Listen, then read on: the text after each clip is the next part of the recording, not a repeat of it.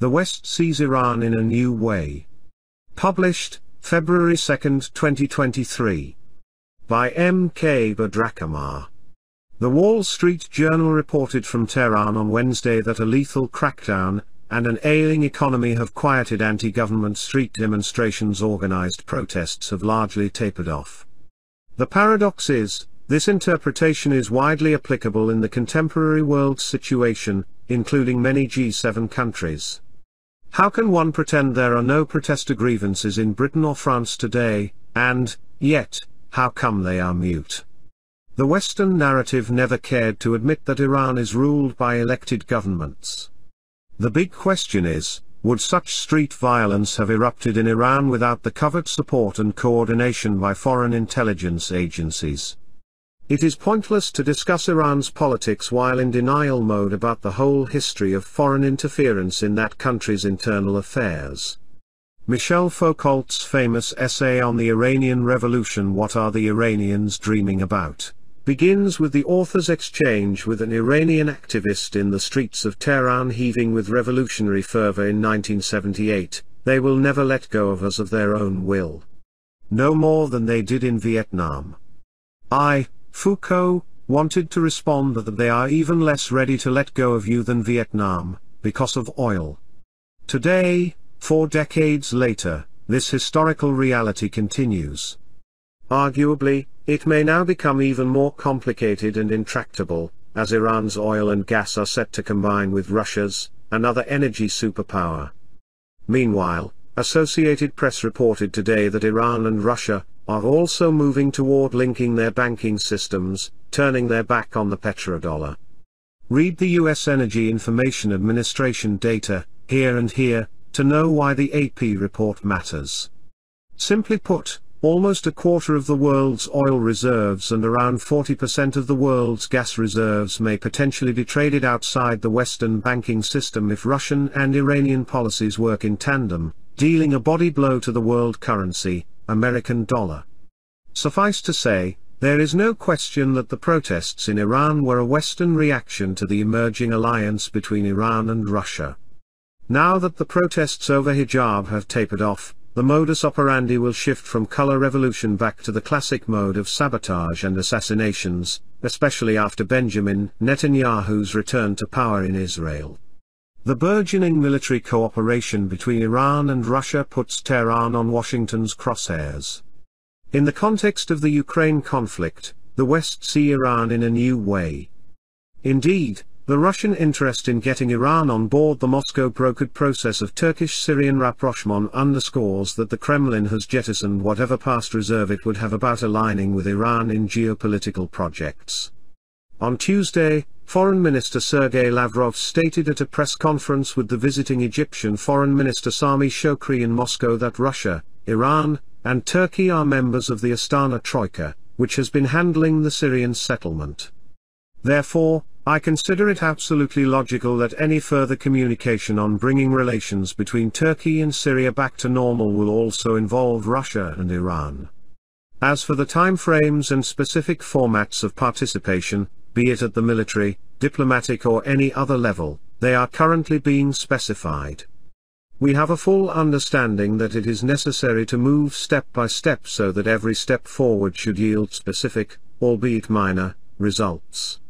What the US and its Western allies, and Israel, will find particularly galling will be the warm words of welcome extended by Turkey to this development, which highlights the ascendance of Astana Troika in the geopolitics of Syria. Turkish President Recep Erdogan's foreign policy advisor Ibrahim Kalin has said, "We are pleased that Iran is joining this process. Iran is an important side. I think it will be able to contribute to this process." The participation of Iran in the negotiating process, which is held with the mediation of Russia, will make it easier. As part of this process, we are talking about ensuring the security of our borders, the neutralization of the terrorist threat with respect to our country, the return of Syrian refugees, a worthy and safe return. Kalin disclosed that a foreign minister-level meeting between Russia, Turkey, Syria and Iran can be expected within the next few weeks. Unsurprisingly, a convergence of interests between the US, Israel and Kurds, and Kiev, to settle scores with Iran is only to be expected. The early signs are already there. According to Iran's defense ministry, 3 drones were involved in the attack on Friday at about midnight on a military facility in the city of Isfahan. It said 1 drone was destroyed by air defense systems and 2 were caught by defense traps, causing minor damage to a building. There were no casualties. Pentagon spokesperson Brigadier General Patrick Ryder promptly said the U.S. military played no part in the strikes but declined to speculate further. However, Wall Street Journal quoted unnamed U.S. officials and people familiar with the operation as saying Israel had carried out the attack. The New York Times also named Mossad, Israel's intelligence service, citing senior U.S. intelligence officials here. Isfahan province is home to a large airbase, a major missile production complex and several nuclear sites. Iran's official IRNA news agency said the drones had targeted an ammunition manufacturing plant. The BBC highlighted that the attack comes amid heightened tensions over Iran's nuclear program, and its supply of arms to Russia's war in Ukraine. Noor News, which is wired into Iran's national security establishment, disclosed on Wednesday that forensic experts have matched the body, engines, power supply and navigation system of the downed UAVs and precisely determined their manufacturer and revealed important clues. A second report by Noor News on Wednesday went into further details according to which Kurdish terrorist elements based in Iraqi Kurdistan were deployed by a foreign security service to smuggle parts of the drones and explosive materials across the border through one of the inaccessible routes in northwest Iran, which were later assembled in an equipped workshop using trained forces.